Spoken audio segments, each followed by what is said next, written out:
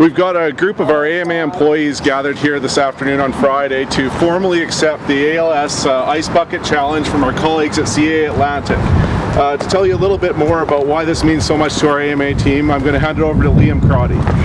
ALS is so important to us here at AMA, and to me personally, as my mom, who is also an AMA employee for 7 years, we lost her to ALS in 2009, and we're really excited to support ALS Society of Alberta with this challenge and encourage everyone to go out and research and donate to help support families affected by ALS.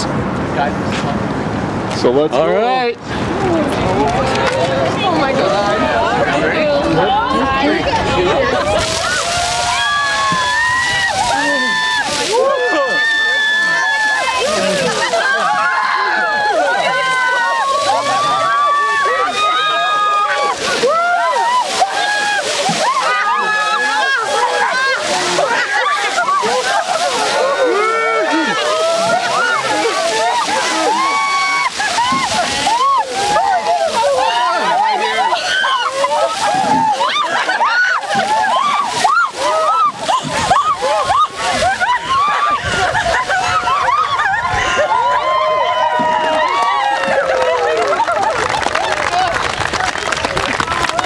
My God, that is cold.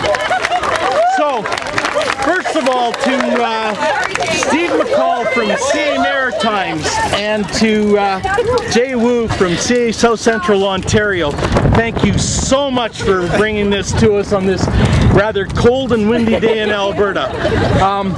ALS is something that has actually touched our family, so it's really appropriate that we did this. We are collecting donations from throughout the centre, and our senior management team has agreed to match the total of all of the donations that are raised throughout the association. Our challenge is to the CA National Board, because they always feel like they're not necessarily as involved in CA's affairs as they should be. And so, to Tim Shearman, who is the CA National President, and to Jeff Walker, who is the Vice President there, we're asking you to rally the following troops.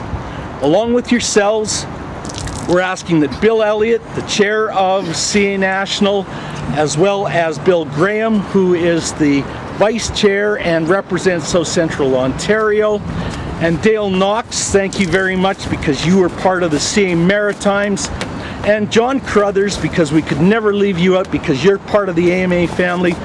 We challenge you to take the ALS challenge, and good luck, and I hope you get a better day than we did.